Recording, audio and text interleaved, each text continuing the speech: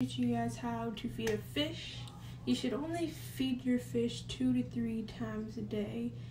And if you feed him when he's not hungry, him or her, if you feed your fish whenever it's not hungry, it's just gonna sit there and then you'll have to clean out your fish tank more often. So step 1 is you get the fish food, depending on the type of fish.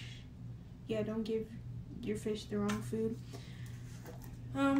Then you take the lid off, get a pinch of fish food. That's how much I give my fish because he's small, so he doesn't eat a lot. And then you feed him. And that's how you feed your fish.